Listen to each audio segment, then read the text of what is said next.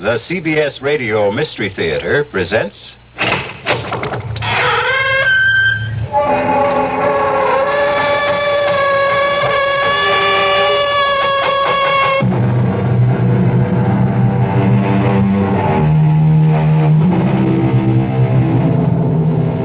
Come in. Welcome. I'm E.G. Marshall. Welcome to our world of mystery and the macabre. Sit back and lend us your fears. Have you ever seen a ghost? It is an experience of such horror as to turn your blood to ice. Oh, I know, there are those who scoff, but they have never met a ghost.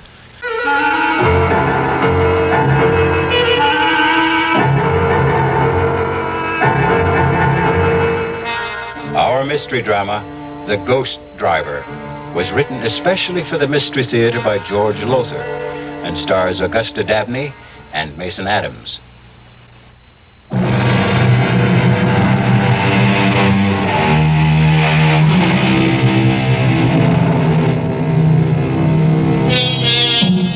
Do ghosts exist? Mel Stout doesn't think so, but his wife Liz feels differently. If it had been up to Liz, they'd never have bought Gormley Lodge on top of Manitou Mountain in Colorado. Why? Because according to the local legend, the former owners, the Putnams, had been sent crashing to their death by a ghost driver who came at them head on.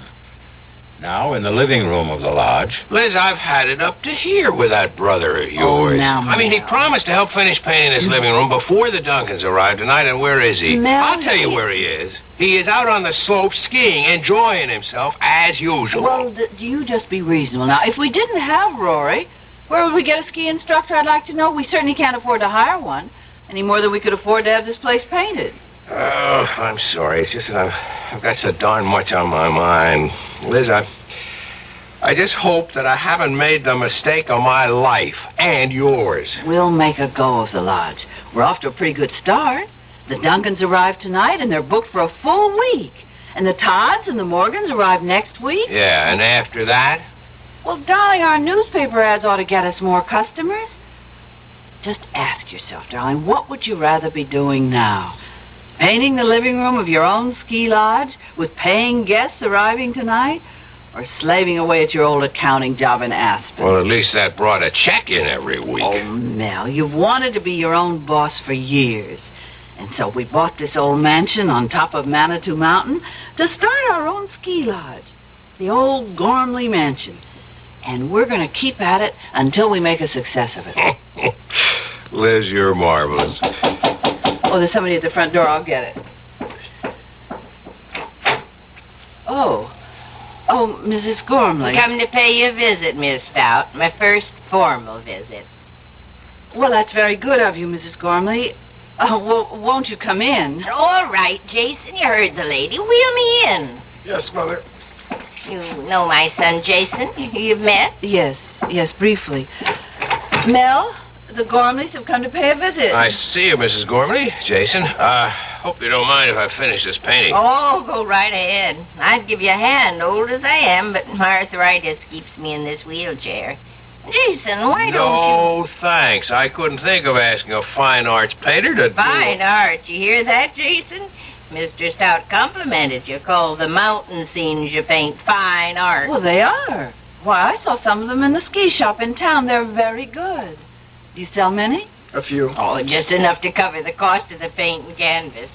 Oh, yes, and a quart of whiskey now and then. Mother, please. Well, now, if they don't hear it from me, Jason, they'll hear it from others. A drink now and then. Now and then. Tell the Stouts how you play Russian roulette with that old revolver of your father's when you're drunk. Stop it, Mother, stop it. Perhaps you'd like some coffee, Mrs. Gormley, or tea. It won't take a minute. No, thank you.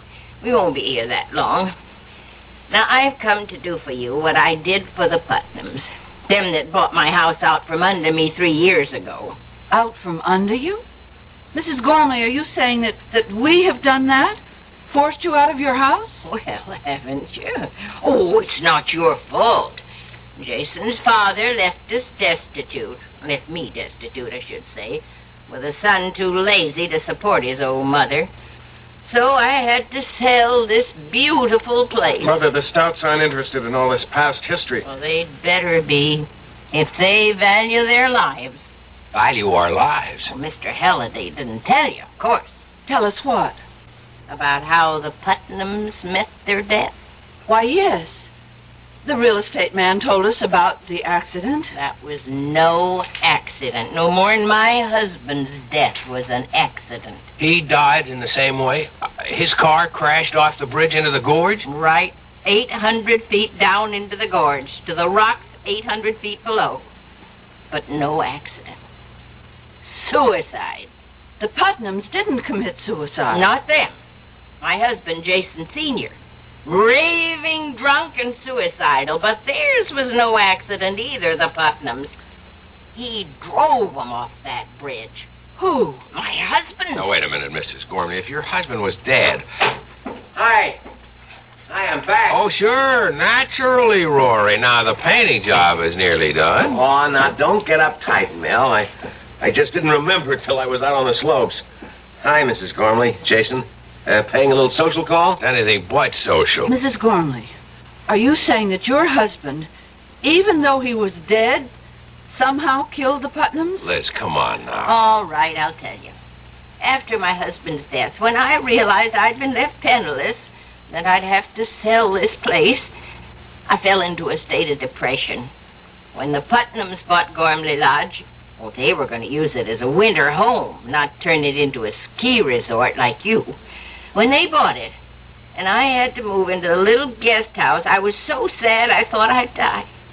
For days and days I sat and wept, and then one night, my husband come to me. Your husband? You dreamed? It was no dream. Oh, it was my husband. His ghost. Oh, for the love... Rory. Stood at the foot of my bed, and he begged my forgiveness for leaving me a pauper and breaking my heart. And he said, Jessica, I promise you'll live in Gormley House again. And then he vanished. The very next night, the Putnams crashed through the bridge over Gormley Gorge. Well, accidents do happen. It was no accident. No, the real estate man didn't tell you the whole story. Mrs. Putnam lived long enough to tell just what had happened. You can ask the sheriff. The Putnams didn't go off the bridge by accident. They were driven off it. Forced to swerve off it by an oncoming car. A car driven by a skeleton. Good heavens. That's what I wanted to tell you. And now you know. Good day. Well, what kind of a put-on is this? She's trying to scare us out of here. I'm trying to save your lives. You're trying to get back into this house. That's what you're doing. Just the way you moved back after the Putnams got killed and lived here a full 3 years until now. Rory, have some respect. Respect? No way. She may be old, but she's as shrewd as they come. She frightens you off, then moves back in again and stays until some other sucker comes along. I warn you. Just let us know when your husband's ghost shows up again. It did. What? Last night. Oh, man, this is the neatest ripoff. Shut up, Rory, will you... Your husband's ghost? Last night? Yes. And he used the same words. Jessica, I promise you'll live in Gormley Lodge again. Oh, I beg you, listen to me. The Putnams wouldn't and went to their death. Oh, Mrs. Gormley, you're really out of sight. You so smart. You're so sure of yourself. You think he isn't watching and listening, my husband? Do you think he doesn't know how you insulted me? Do you think he'll not repay you? Oh, yes. If people are to die this time, too, you will be the first. Now be warned. Jason, wheel me back. Be warned.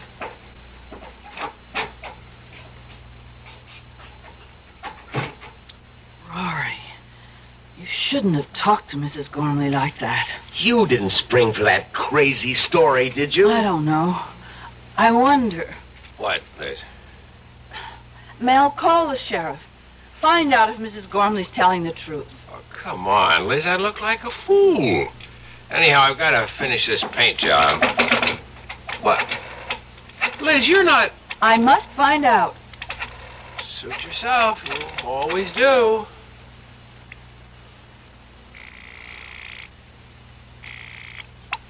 Sheriff Harper speaking. Oh, Sheriff, this is Elizabeth Stout calling. We're the new owners of Gormley House. Oh, yes. What can I do for you, Mrs. Stout? Well, we just had a visit from Mrs. Gormley. Oh? What do you mean, oh? Oh, nothing, Mrs. Stout, only she can be a little hard to take, getting on in years. Yes, well, what I wanted to ask you. Of course, you remember the accident to the Putnams 3 years ago, crashing off the bridge over Gormley Gorge. Yes, I remember. Well, according to Mrs. Gormley, Mrs. Putnam lived long enough to tell you what had caused the accident. Is that so? Yes, it is. And what did she tell you? Well, now, Mrs. Stout, she was near death. Maybe out of her head with pain and shock. What did she tell you, Sheriff? Did she tell you that they had been forced to swerve off the bridge because of another car that came straight at them? A car with a skeleton driving it? Well, as I said, she was out of her Did head. she? Yes, that's the story she told me. Thank you. Goodbye. So? Mrs. Gormley told the truth. The Putnam woman was dying. Anybody in that condition is liable to say anything. I suppose. Now, look, just get off it, Liz. We put our life savings, every cent we've got in this place, and I'm not leaving, ghost or no ghost. Well, speaking of leaving, I'd better get on down into Manitou and pick up the Duncans at the airport. Well, it's a bit early, isn't it? Or have you got some cute chick in town that you'd like to spend an hour or so with? Mel, you put me away. Don't give me any ideas, Rory.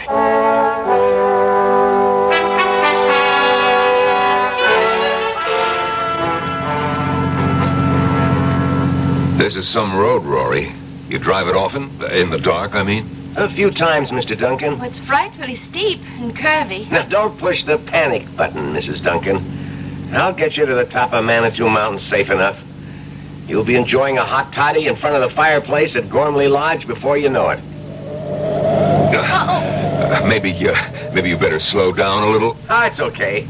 That was just a patch of loose shale. You much of a skier, Mr. Duncan? Oh, I do okay. My wife will need some lessons, though. I take it Gormley Lodge has a pro. Oh, the best. Me? Oh. Well, fine. Say, this road is steep and curvy. Must be pretty spectacular. Views, I mean, in the daytime. It's spectacular enough right now, what I can see in the headlights. We've got some views, all right. Here's one. It's real cool. From the bridge over Gormley Gorge. Steep? 800 feet straight down. It's too bad there isn't a moon tonight. I'd stop on the bridge and let you have a look.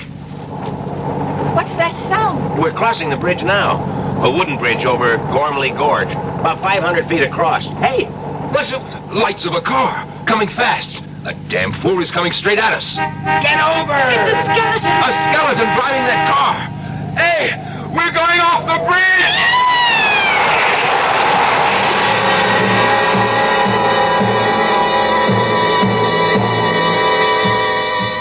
Have you ever seen a ghost? I asked you. Well, if you haven't seen one before, you've seen one now. I don't know about you, but I'd like to take a break to, well, steady my nerves. I'll be back shortly with Act 2. If you have the nerve to return, that is.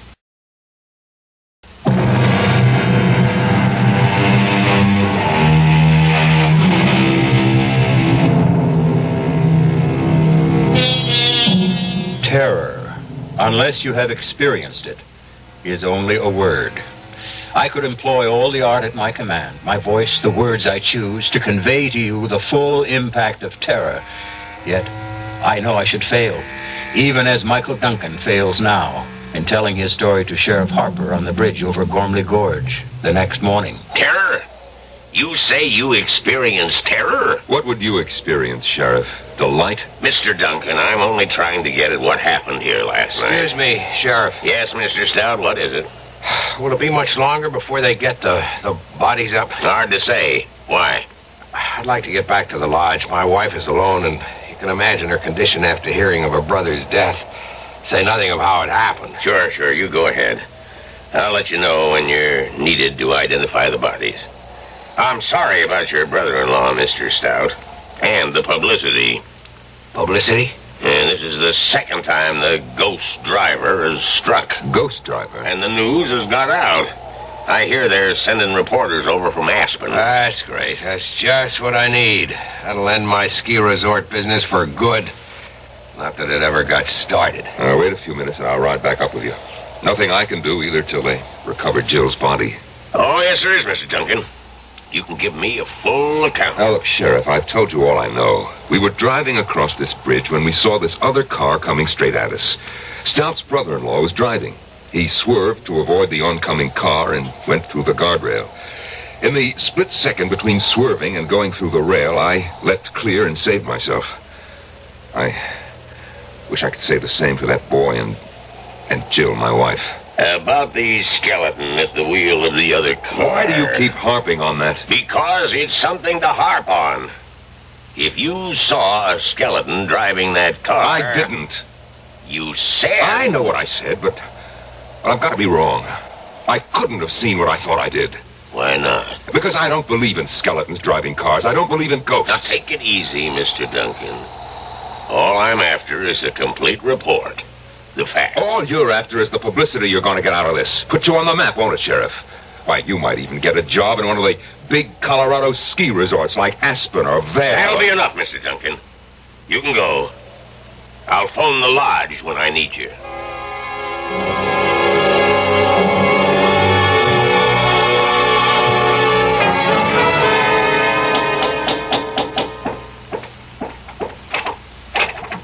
Mrs. Gormley. Well, invite me in, Miss Stout. Oh, yes, of course. Yes, I'm surprised to see that you're not in a wheelchair. Oh, it depends on how bad my arthritis kicks up.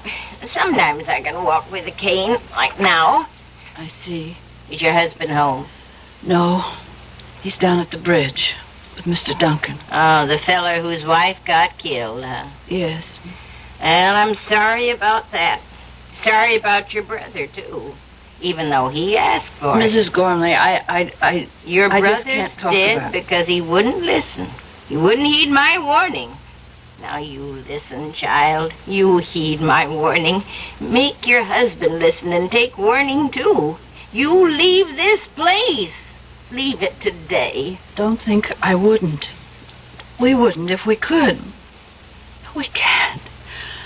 All our savings are tied up in Gormley Lodge. Listen to me, listen. Now, my dead husband came to me again last night. And he promised me again I'd return to this house. You love this old house, don't you? Well, it was my life. You're a woman. You understand how that is. Yes. I came here a bride 40 years ago. Jason, Senior, that is. He was just starting his career as a painter. Jason, my son, was born here. There was another child, a little girl. She died here. No, this house isn't made of wood and stone. I'm sorry. I'm so sorry. Oh, I think they've come back. Yes. My husband and Mr. Duncan are back. I'll go then. Oh, well, Mrs. Gormley, I'm going to put some coffee on. You stay. Have a cup. No.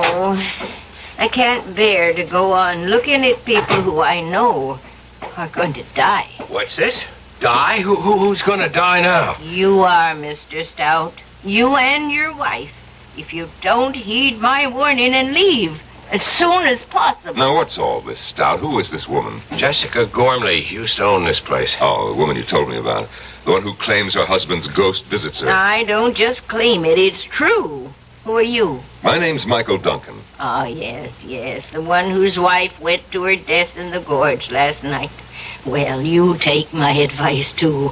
You leave here. Leave as fast as you can. How about a drink, Stout? Oh, so you two won't listen. The ghost driver killed your wife last night, and yet you won't listen. Well, let me warn you once and for all. What was that? A shot. It was a gunshot. Jason! Oh, it's happened. Liz, help her up and keep her here. Duncan, you come with me.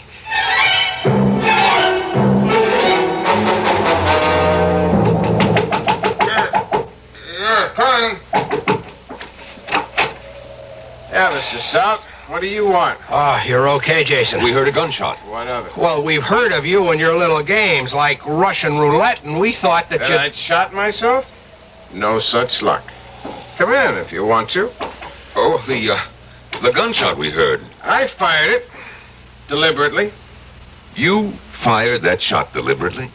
You ask a lot of questions for someone I haven't even met. It's Mike Duncan. He and his wife are to be my first guests. It was his wife who got killed last night. Oh. I'm sorry. How did you escape? Flung myself from the car just before it went through the guardrail. Well, you'd better keep an eye out for the old man's ghost. He'll be after you. Mr. Gormley, I don't believe in ghosts. Now, why did you fire that revolver? What business is it? All right. I'll tell you. You'll think it's nutty. I'm sure.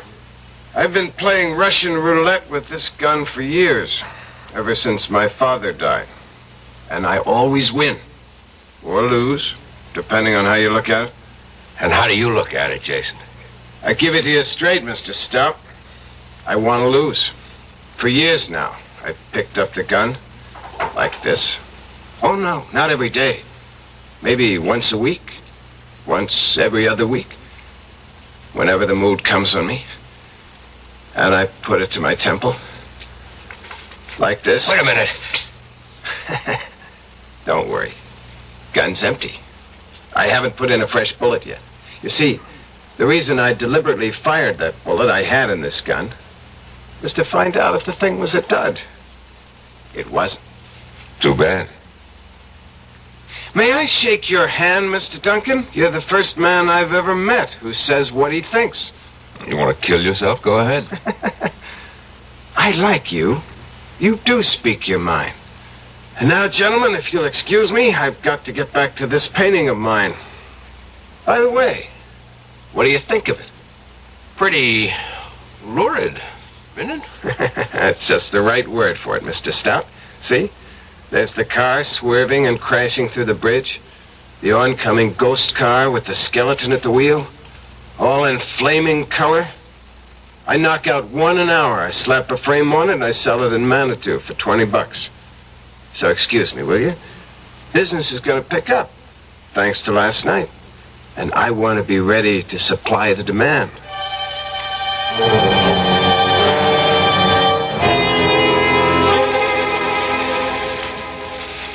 It's been a rough 24 hours, Miss Stout. It's a nice chair. Just right for sitting in front of a fire. Cost you plenty, I'll bet. Yes, plenty. But that isn't what I'm thinking about. You're thinking about your brother and my wife lying in their coffins at the undertakers in Manitou. Yes, and also that even a small village like Manitou has an undertaker. Birth, death, taxes. The only sureties in life, Mrs. Stout. Liz. Mike. I like your husband. Me too. He told me about everything. About what getting this ski resort means to you. Your life savings invested, all that. All down the drain, I'm afraid. The publicity? What else? Every reservation's canceled. Well, all except one. But that'll come in, too. It has, Liz. Yes? There it is. Please cancel my reservation for next week, Frank Norton. Has a family of 4. Telegram phoned in from Aspen. Anybody got a sponge? A sponge? So I can throw it in. I'm through, Mike. You always give up this easy? What do you mean, easy? Just that. Do you always fade when the going gets tough? Well, this is the time to start fighting. Does it make good sense to let all this go down the drain because somebody's playing a trick on you? A murderous trick? Do you think it's a trick? What else could it be? A skeleton driving a ghost car? What else but a trick? Well, what else? You were in that car last night. You saw. And it was a skeleton behind the wheel of the oncoming car. You told the sheriff that. You can still say that it was a trick, yes. What kind of trick? Damn it, Mike, you admit you saw a skeleton driving a car, but you can still call it a trick? See, I see you don't answer. Look, Mel, I'm a practical man, a businessman. You think being a businessman is simple? Oh, no. I've had troubles that would make yours look like nothing. Today you won't find anybody more successful than me. But I've been bankrupt twice. Yes, and paid off every cent. How? Well, not by running away the way you want to, but by standing up and fighting. And that's what you've got to do right now. How? You tell me how, and I'll do it. Look, we'll do it together. I've got a stake in this, too, you know. My wife is dead. Murdered. Yes, murdered. Not by a ghost, but by a trick. And if it's the last thing I do, I'm going to find out who played that trick and make him pay. And you don't think it's a ghost? Do you? Answer me. Do you believe in ghosts? Did you believe before you came here and ran into this mess you're in? Well, no, I didn't. Then why start believing now? Ha! Ghosts, my foot. Mel, this is a trick. Somebody wants to stop you from turning Gormley Lodge into a ski resort. And if you ask me, it's the Gormleys. One or the other or both is behind all this. Or that sheriff down in Manitou. The sheriff? Oh, Mike, you don't really think that the I don't know what to think, Liz. All I know is that somebody's behind this, and those are the three likeliest suspects. Now, look, I'm no Sherlock Holmes, but I've got a brain, and I've got guts, and well, my wife is dead, my Jill. Well, I'm just going to find out who killed her, that's all. Tough as they are. You like a drink, Mike? No, thanks. I'll be okay. Especially when I nail that murderer. What have you got in mind? Well, it'll be dark in about an hour. We take the car, Mel, you and me. We take the car, and we drive up and down that road, all night if necessary, to meet up with this so-called ghost driver. And when and if we meet up with him... Yes? If and when you meet up with him, what? We don't turn aside. We don't swerve out of his path and off the bridge. We drive straight at him and keep driving at him. If he's a ghost in a ghost car... we'll drive through him. And if he isn't? If he isn't? Well, if he isn't, it'll be one hell of a crash.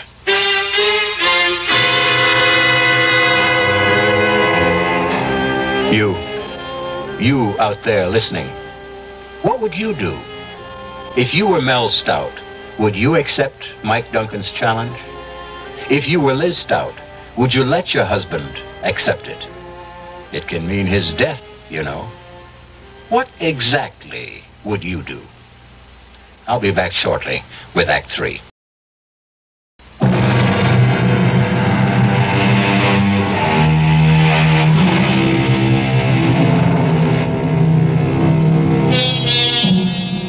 Two men are now driving the twisting, precipitous mountain road that leads to Gormley Lodge.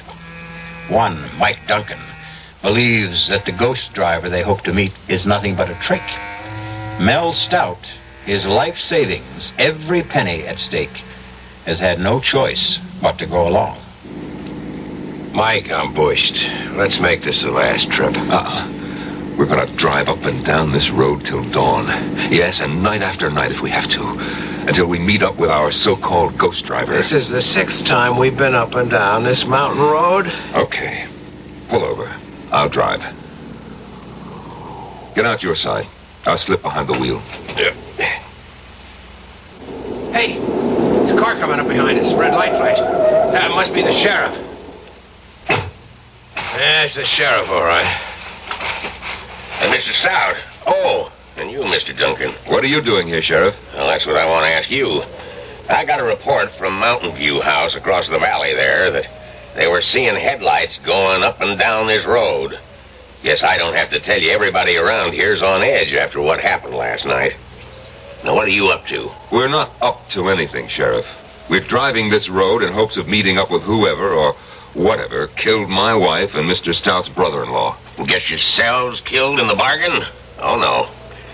You drive on up to Gormley Lodge, and when you get there, stay there. You make that sound like an order, Sheriff. That's what it is, Mr. Stout. Well, I guess we better do like he says, Mike. I don't think so. Oh, you don't? No, I don't. This is a public road. We've got a right to be on it.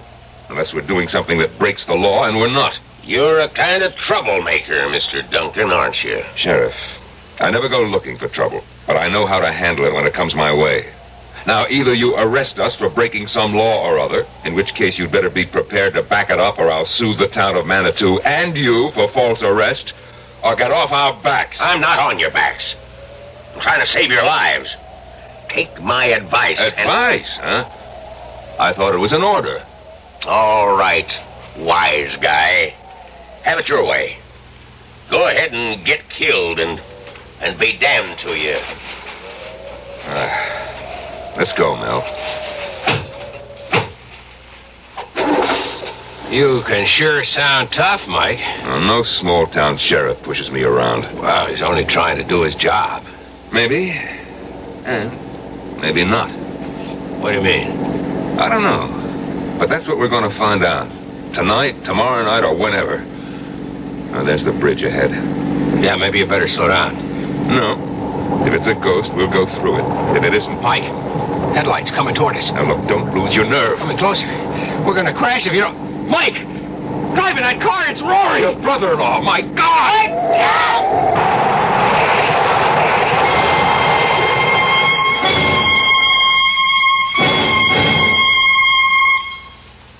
Mel. Mike, I can't believe it. Can't believe it myself, Liz. Not only what we saw, but getting out of it with our lives. The fates were with us, Mel. I lost my nerve. I have to admit that. I just couldn't keep driving straight at that awful thing coming toward us. I couldn't help myself. I swerved at the last second. Well, thank God we hit that stanchion instead of going off the bridge. Rory driving the other car. It's impossible. Rory's dead. We're burying him tomorrow. Rory's dead, that's for sure. But it was Rory driving that car, that's for sure, too. Then ghosts do exist? Mel? Yes, hon? After the funeral tomorrow, let's get out of here. Let's go away from this place as fast as we can. And go where? Back to Aspen, of course. Liz, we're broke. We haven't enough dough left for a motel room. Where would we stay? How would we live? Mel, I didn't know things were that bad for you. Putting this place back in shape cost me just about every penny I had. Well, look, would a loan help? You'd be willing to... Well, sure. I like you two, and, well, the way things turned out, we've gotten to know each other real fast. Practically friends. So, well, if you can use a loan... That's generous of you, Mike. It is generous of you, Mike, and I appreciate it, but... No, thanks. What'll you do? Do what you said I ought to do. Fight this thing.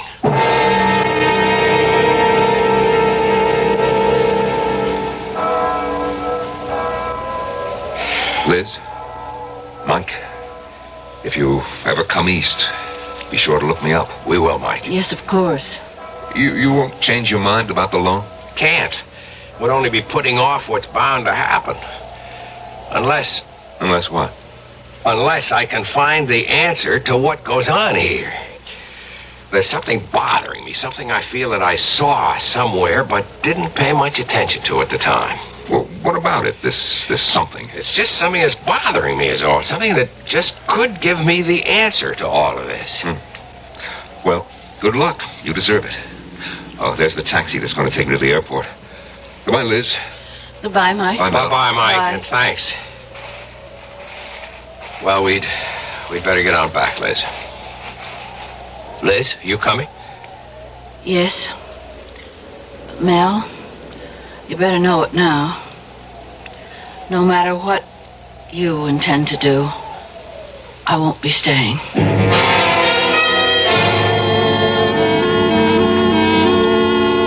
Mel, we've got to face the facts. Buying this place was a big mistake. I admit it now. But there's no sense in crying over spilt milk. What's done is done.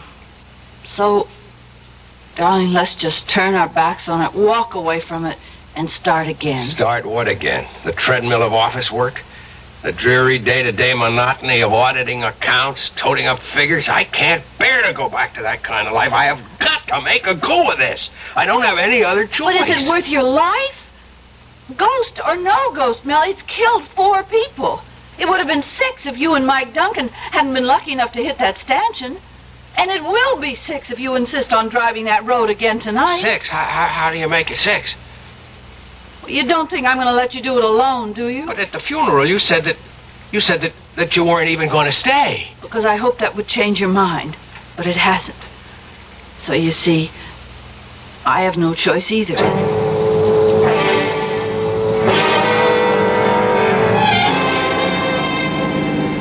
It's just like last night with Mike. From the top of the mountain down to Manitou, then back up again, and no sign of him. But he did show, finally. And Mike lost his nerve, swerved aside at the last second. Let's hope I don't lose mine. Will it matter? What do you mean? Well, if you lose your nerve, we'll go off the bridge. If you don't, and the ghost car isn't a ghost car, we'll be killed in the crash. If there is a crash, but there won't be. You seem awfully sure of that. I am. Remember at the cemetery I told Mike there was something I had seen but hadn't paid any attention to? Yes. That if I could only remember what it was, I'd have the answer to all of this? Yes. Well, it's come to me. Driving up and down the mountain tonight, it suddenly came to me. See, it wasn't something I'd seen, it was something I'd heard and paid no attention to. Something I knew but didn't realize what it meant. And if I'm right, Liz, if I'm right... What is it? What did you remember? We're on the bridge now. Let me concentrate on driving. Mel? Mel! Mel, there it is, the ghost car. It's coming straight for us. Yes. And behind the wheel, driving it, it's Rory! Oh, my God, it's Rory! Oh, we buried Rory. But then it's his ghost, Mel! Get your hands off the wheel. Mel, Don't try to turn the wheel. We're going to crash! Mel! Mel!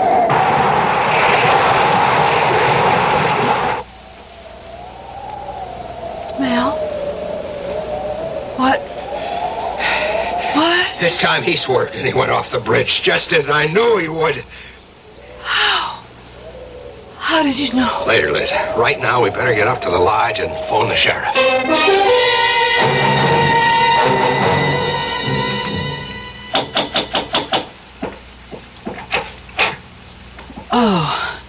Oh, come in, Mrs. Gormley. Mel? Mrs. Gormley's here. Please, won't you sit down? Yes, thank you.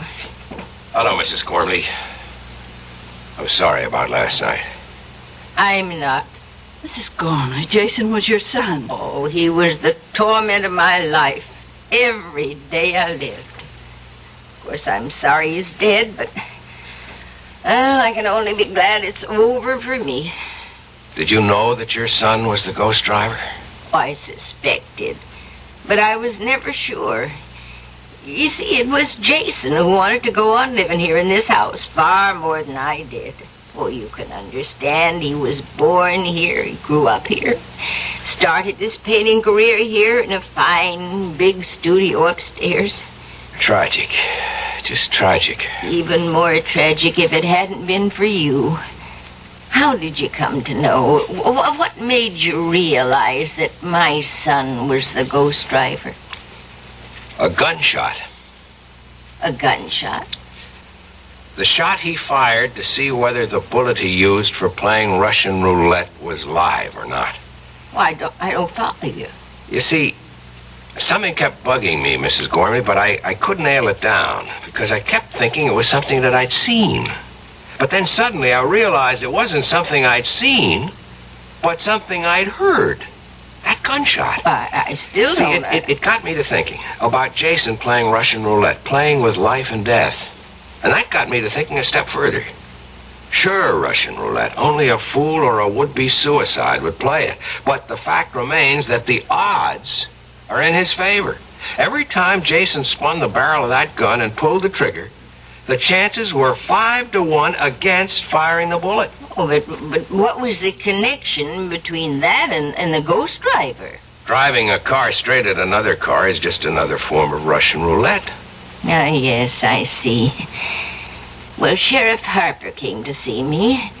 And he said Jason was wearing a mask. A papier-mâché mask of your brother's face. Yes, and it wasn't a very good likeness of my brother. But it didn't have to be. It looked enough like him to fool you when you saw it under those awful conditions. The night and the headlights and the car coming straight at you. Fear did the rest. There must be another mask, the skeleton face. Oh, there is. We searched the studio and we found it, Sheriff Harper and me. Yeah, well, it's all over. Jason's at peace at last. God knows I soon shall be. Well, good day. It's funny, though.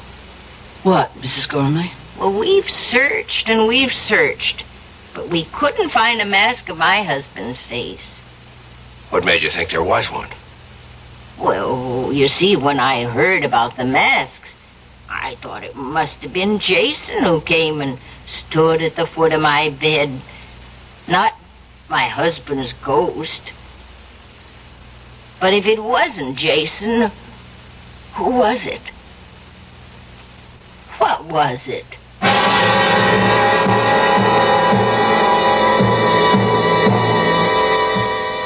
An interesting question. What was it indeed? Makes you wonder. Does the spirit live on? Are there such things as ghosts? Think about it. I'll be back shortly.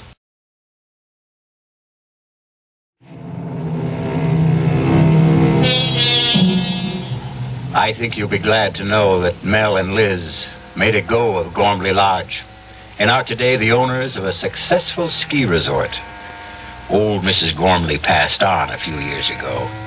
When the guest cottage was renovated, a really thorough search was made for that mask of Jason Sr.'s face, but no sign of it was ever found.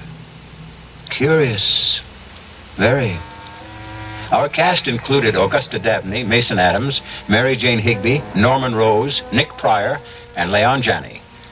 This is E.G. Marshall inviting you to return to our Mystery Theater for another adventure in the macabre. Until next time, pleasant dreams.